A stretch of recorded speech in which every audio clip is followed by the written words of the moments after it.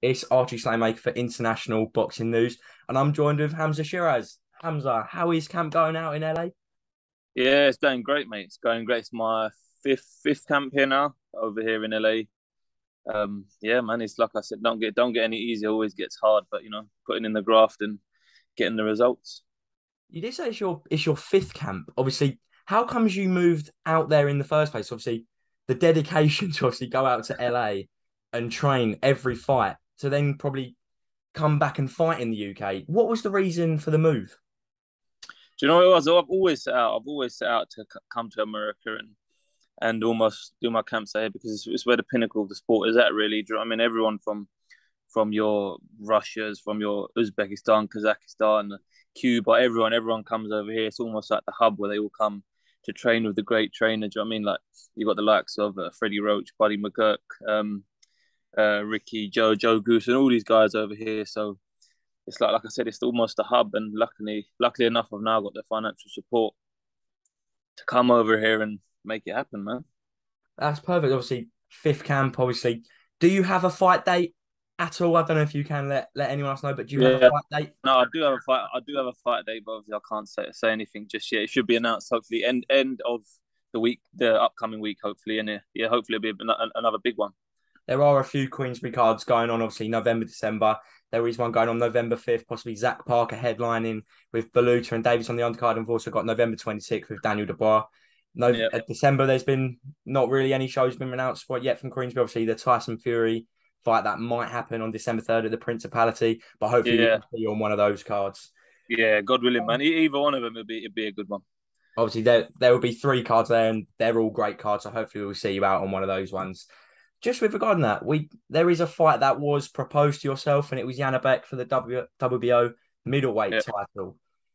Was that an offer that was obviously tempting to take? Obviously, we now made aware Denzel Bentley is yeah. fighting Janibek for the middleweight title. How comes you didn't take that fight? Do you know what I found out? I found out via your page. I didn't know myself, to be honest with you. I swear. And then when I see it, I was like, "What?" I was like, "Is this even true?" And then obviously I spoke to my manager Andy Alien, and he goes, "Yeah," he goes, "but." He goes, it just they don't make sense now. And I was like, yeah, but whatever, really, whatever the weather. So, but yeah, that's how I found out. I found out for your page, and I remember I was on the flight. I was actually in the air when I found out I was coming to LA, and I was like, yeah, I was like, it's great, isn't it? Your name getting mixed upon these great fighters. But yeah, listen, next year I'll definitely fight for world title 100%. Was it your call to not take the fight, or was that the manager's? Obviously, I know you did say you found out for Yeah. ourselves, but was that yourself who said no, or was that your manager's? You said it didn't really make sense at the moment. No, definitely with Michael. Do you know what I mean? As a fighter, you go in and you fight anyone, and I've done plenty around sparring with Janibek as well. So it was great. But like I said, I found out via your page, and then it didn't even get proposed to us via our team. Do you know what I mean? So then I kind of made sense what the plan was now. But yeah, hopefully the next fight, hopefully once it gets announced, once an opponent gets confirmed, it'll be a big one, good one, hopefully. Perfect. Obviously, you are ranked 11 with the WBO and 14 with the WBC. I know you did say that next year you'll be ready to fight for a title. Is that correct? Yeah, 100%, 100%.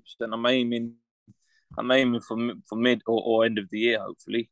Um, there is no rush really because I mean I still got plenty of time, plenty of time on my side. But listen, I think I'm not in this game to like mess around. Do you know what I mean? So hopefully when after this next fight, hopefully it'll put me in a even better position where it almost makes sense for these fighters to fight me. Do you know what I mean? Yeah, so obviously we will go on to the Denzel Bentley fight. Obviously, that was a fight that I know you were interested in. He's obviously called your name. There's been a lot of back and forth, but now we're understood Denzel Yeah. Bentley is fighting Janibek for the WBO middleweight title. How do you see that fight playing out? I see it playing off. I think Janibek wins personally, but let's see. You never know in boxing, innit? You never know, especially nowadays, man. You don't know who can pull off what and how they're gonna do it. So I'm definitely but yeah, I'm definitely favouring. Is that back? Sorry. Just with Yeah, regard to obviously win or lose. If he does win or lose that fight, Denzel Bentley, I know he said you'll be going on to bigger and better things next year if that world title fight does come. But that is still a fight that interests you. Yeah, no, 100%. It's a great. It's still, regardless of the outcome of the fight, it's still a great domestic fight for next year. Do you know what I mean? It's still a great fight, and yeah, we'll fight for the number one middleweight spot in Frank's stable. I was going to say that would be a huge fight and most certainly a headliner worthy fight. And I'm pretty sure loads of fans, you saw the uproar on Twitter when both your names got put together. Yeah, I don't think there was a bad thing mentioned about that fight. I think everyone would be very excited from that. Obviously, we will touch on your age. You're only 23 years old, and yeah, there is a lot of pressure on your shoulders because obviously Frank Warren coming out and says future world champion. You're headlining cards. You've been offered a world title fight already. How are you yeah. actually dealing with all that pressure at just 23 years old?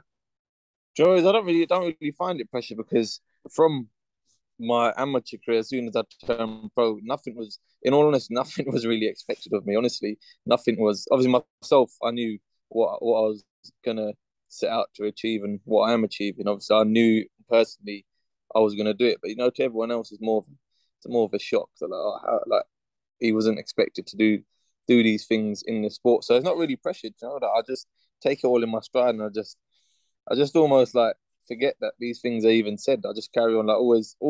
Joy you're always chasing another opponent or a next date. Once the fight gets announced or once a few opponents' names gets mentioned, your mind automatically locks onto that date and onto that fight. So you keep going, you keep winning, and before you know it, like I said, you get your world title opportunities, and then there you are. Do you know what I mean?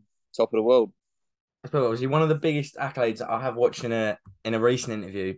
Obviously, you did win Young Fighter of the Year. And some of the Yeah. fighters that have won that title have gone on to achieve remarkable things. I know you said you don't deal with that pressure, but surely there is some sort of pressure there because of the fighters that have won that award. Yeah, no. When I did see the names of it, it wasn't pressure, but it's almost like, right, listen, if your name's been put in the books with them, you have to do it now, regardless. You have to go and achieve the great things. But I wouldn't say it's pressure. I'd say it's more like motivation. Do you know what I mean? It's more motivation to go out there and get to the level these guys got to.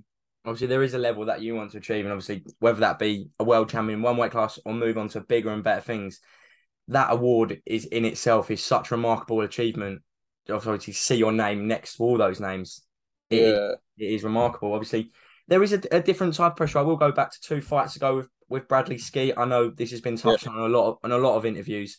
Obviously, yeah. that wasn't such pressure, but dealing with obviously the comments online, how did you deal with that? Because people were saying some terrible things online. It was Yeah. obviously not a great time. How did you deal with that?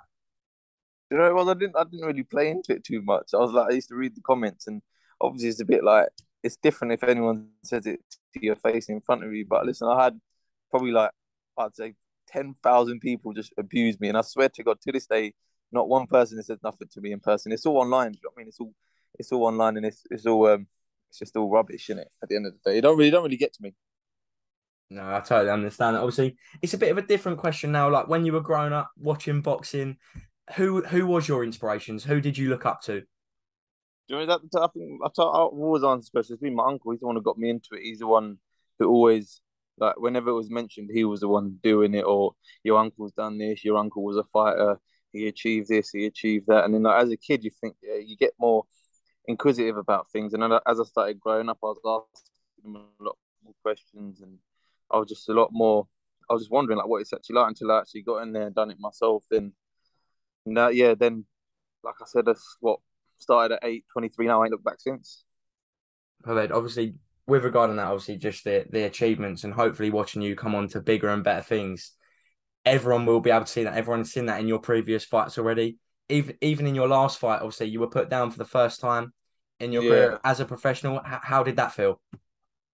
so it was more of a shock. I don't want to hurt or nothing, but it was more of a shock because I didn't respect his power or anything like that. So I walked straight into a right hand, and before you know, had the ref counting in my face, At the end of the round, I started laughing at the fire for me to get up and just knock him out. That's what I done.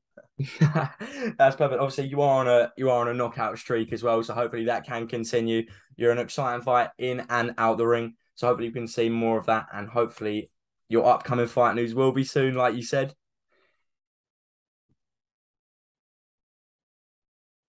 Yeah, William. Yeah, hopefully at the end of the next, get it before. So No, that's still perfect. there? Yeah, still it's a bit off and on with the internet connection, but everything has been fine. And I will say thank you, Hamzah Sheeraz, for talking to international boxing news today. No worries. Thank you very much, mate. Thank you.